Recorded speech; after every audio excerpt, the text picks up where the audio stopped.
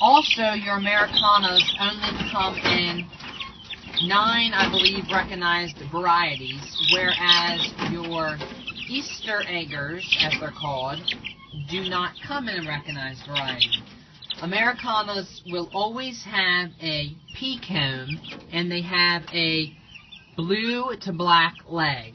Easy. If you can see there, you'll see blue legs.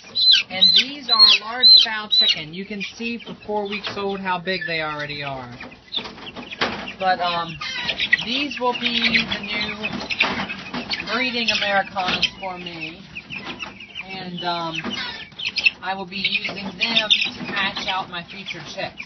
I'm going to take the male, whichever male I get, and I do have 2 black hens. I have Annabelle, who's my older black exhibition hen, and I also have my other one that's not named, but I don't know if I will be using her for breeding because she seems to have a bit of a wry tail. She's young, but I'll have to see how it develops. We'll just have to wait on that and see.